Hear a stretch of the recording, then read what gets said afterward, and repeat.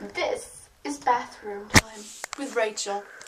And we're going to talk about all the definitions of your bathroom needs and wants. Like the shower, the sink, this here, toilet, and this thing. You will find out what this is called.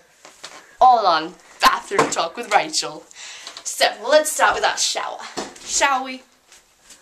You step in, and the water falls on your head, and you scrub dab dab. You use scrubbies and doofus and oopsie, everything yummy. So, you then use your sink to wash your hands. The red means cold. The blue means hot.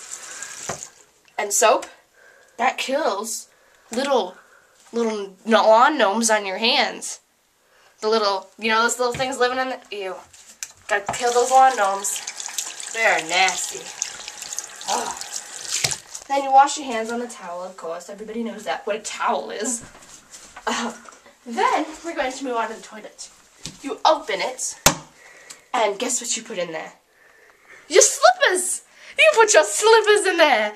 They get all nice and soggy, and then you slip them right on your feet. See, look at this. Here's my slippers, right? Right.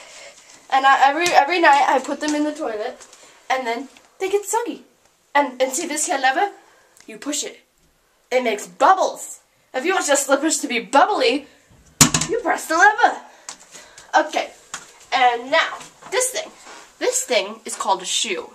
This shoe dispenses your toilet paper. And you use this to dry off your slippers. Yes, yes, yes. Oops, wrong way. And then you just kind of roll it back up. So, let's recap.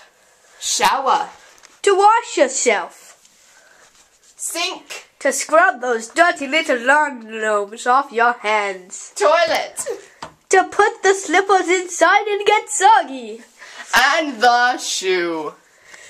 To wash off your slippers so they're unsoggy. That was Bathroom Talk with Rachel. Yay!